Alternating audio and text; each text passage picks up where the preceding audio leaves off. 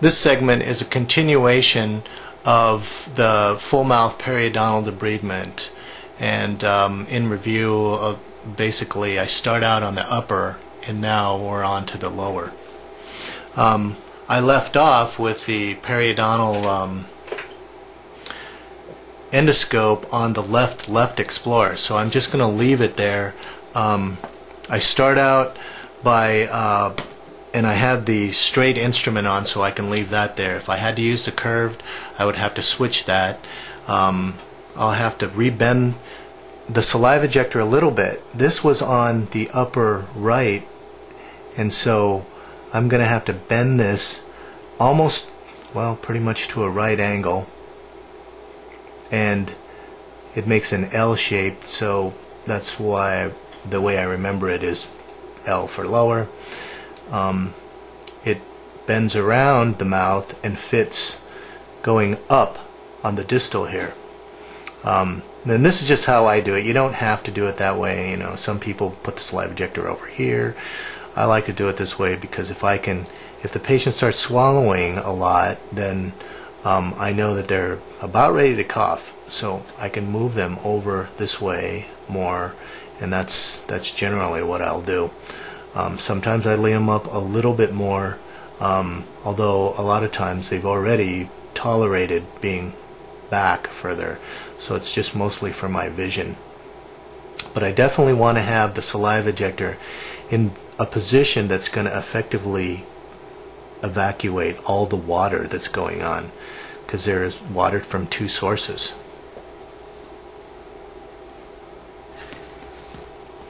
So I start out by doing my tactile debridement first, going around, getting everything as clean super gingivally as I can, so I'm finished there. But subgingivally, it's mostly just deplaquing, large calculus, and pocket dilation, and kind of finding out where you need to be going with the camera. You get, feel your way around, get an idea of what the landscape is like.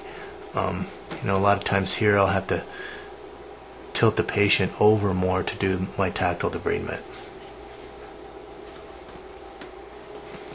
So I have the patient pretty much straight up and down, maybe a little bit toward the left, and I have I'm sitting at about I would say maybe 11 o'clock, maybe even 12 o'clock. I put the endoscope in and I start instrumenting, cross-instrumenting from the distal buccal all the way into the distal. And sometimes these pockets are quite deep, so you're doing a lot of this kind of a smooshing, rotating movement while you're watching what you're doing on the screen.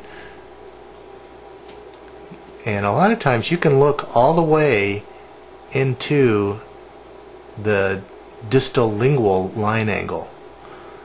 And then over here sometimes I have to come from the same side. A lot of times, I can angle this back enough to where I can get that.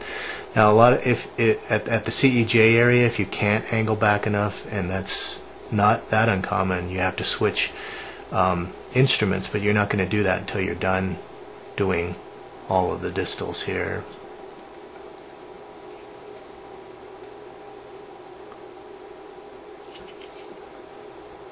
Distals here, if and some of these areas don't have pocketing, I don't really scope them. Sometimes you can get fairly far into there, but you really have to kind of angle it back in to get in there. But you try to get a lot of use out of wherever you can get with this before you change it. Then I'll move my position to the side of the patient,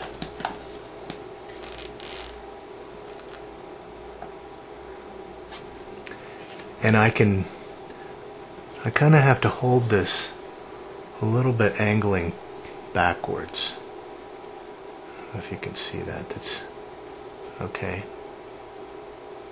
because you're going back into the mouth from the side. But then I use this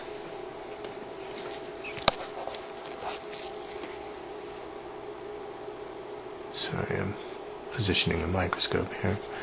I use this to go to the lingual surfaces.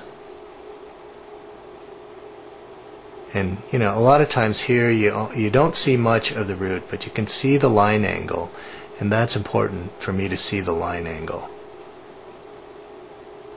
Okay, so you're going from the distal lingual line angle to the mesial lingual line angle, around in here, back in here. Okay. Okay, so I've switched to the left explorer, and again, you know, I'm having to kind of hold it to where it's turned back into my hand. Okay, holding it like this.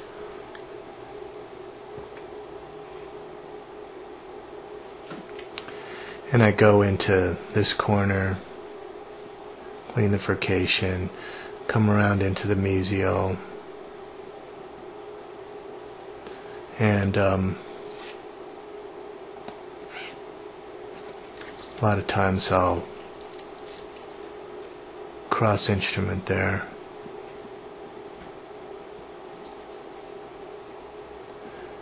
And once you get to the premolars, there's not a lot of facial area, like, you know, getting into the furcation here. You'd have to do that in the first molar sometimes, and then cross instrument.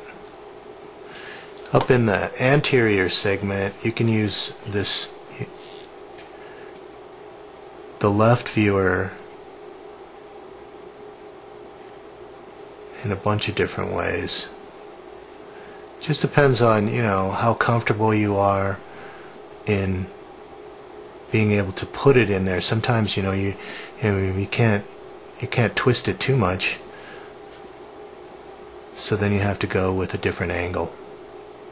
Every once in a while, from the front, from the anterior, you know, you can just, I just turn this around basically. Fortunately, there's not a lot of pullback on from this fiber. You know, sometimes, you know, wherever it fits, and so, you know, if you can get it in this way, that's not easy. Sometimes you can get it in this way and see all the way across by same side or cross instrumenting.